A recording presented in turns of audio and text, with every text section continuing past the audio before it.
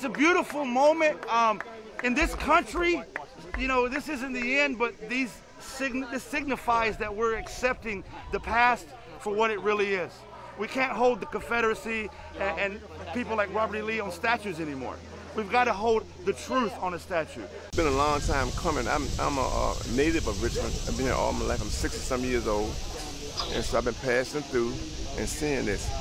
For it to finally come down, man, it's a moment of joy for me because it represents so much of oppression, depression, because who Robert E. Lee represented. I'm white. They don't, you know, I'm not directly offended by it, but imagine it's got to be hard for black people to have to go by those statues on a public space, a public street on a, you know, a daily basis. So yeah, I think they're offensive and they needed to come down.